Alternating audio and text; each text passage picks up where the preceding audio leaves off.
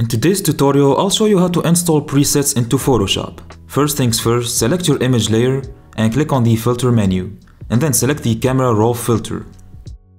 After that, click on this icon here to access the built-in presets, and to import your own unique preset onto Photoshop, all you gotta do is click on these three dots, then click on import profiles and presets. Here I have an XMP file that I just downloaded from the internet.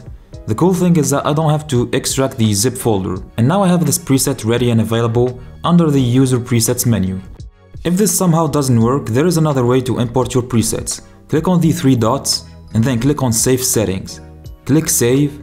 Now copy the directory of the presets folder that you have on your computer and open up the file explorer. Paste that directory there quickly with Ctrl V, or you can right click this section with your mouse and click paste, and then hit OK. Now go to where your preset is located at, extract the folder if it's in a zip folder, and copy the presets file.